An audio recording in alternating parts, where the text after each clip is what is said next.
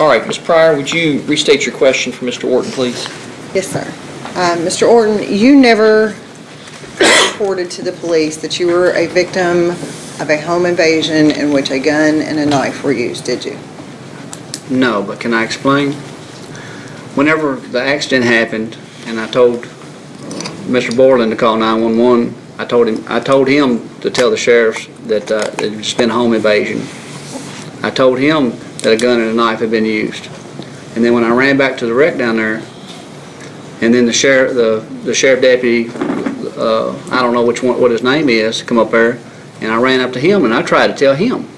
He pulled a gun out on me and told me to get my hands on the hood. Okay, let me ask you this. If someone was running at you with blood all over them and there was a deadly collision that had just occurred, would you understand why he asked? Excuse me, I'm going to object on grounds of speculation. I'll sustain as to the form of the question. Okay. What would you do if someone ran at you, bloody, next to a deadly collision? Ma'am, he pulled a gun out on me from here to Mr. Deathridge, that far away, and I'm in my boxer shorts. I had no weapon on me. Running at him? I was going like this, hey. Okay. Trying to get help from him. And, I mean, he didn't hurt you or anything, did he? Who? Any of the deputies? No, he said he's going to stick the dog on me if I moved. But he didn't, did he? I didn't move. You said you got in the ditch at some point and sat down. After I asked him, I said, "Can I sit down?" Yeah, he said, "Okay." After he went down there and seen, I imagine he went down there and seen they had a gun and a knife and figured out what was going on. Okay. Now,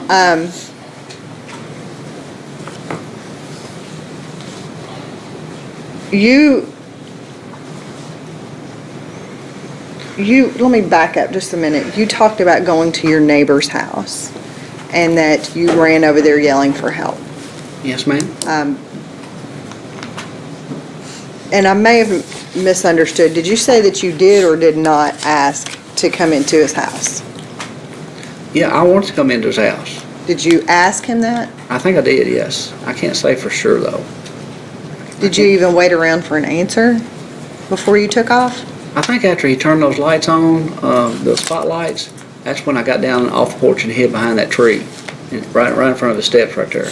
Okay, so you said it was dark out there. Yes, ma'am. And then he turned the lights on. Yes. But it still was pretty dark everywhere else, right? Yes, it was only, his lights only went out maybe, 10 or 15 feet from his house, but it was, all around his house right there. And it's a pretty rural area out there, right? Yes, ma'am. Wooded and... Yes. There's a lot of places you could have hid. I was hiding. And you could have stayed hiding when they left, couldn't you? I could have, but they pulled out of the driveway and said, "You can't stop me, I'm going to kill your babies." That's not what they said, is it?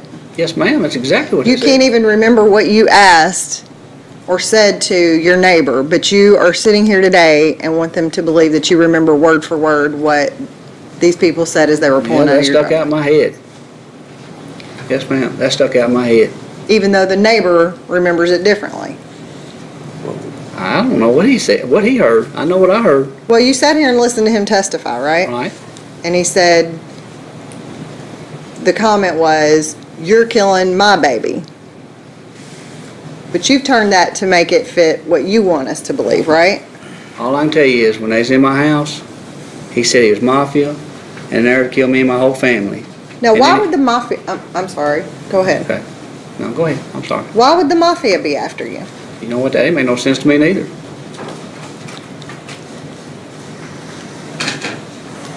But instead of staying put, waiting for authorities to come and help you and your childhood friend and the girl that you've just spent the night with, instead of waiting for them to come and help you, you decided to take matters into your own hand at that point.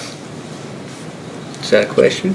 I'm asking you, did you decide to take matters into your hand at that point? Ma'am, you know what? It takes police 45 minutes to get out to my house, maybe. I don't know. And my mom was 3 miles up the road. Yeah, I got in my truck and I drove up there and I drove fast. and I'm sorry for it. Did you see Curtis when you went and got in your truck? No, ma'am. Didn't even worry about him, did you? Yeah, when I was at the scene, I told him to go back to check on Curtis and Brandy. But you didn't think about them when you took off in your truck? No, ma'am. I'm sorry, I didn't.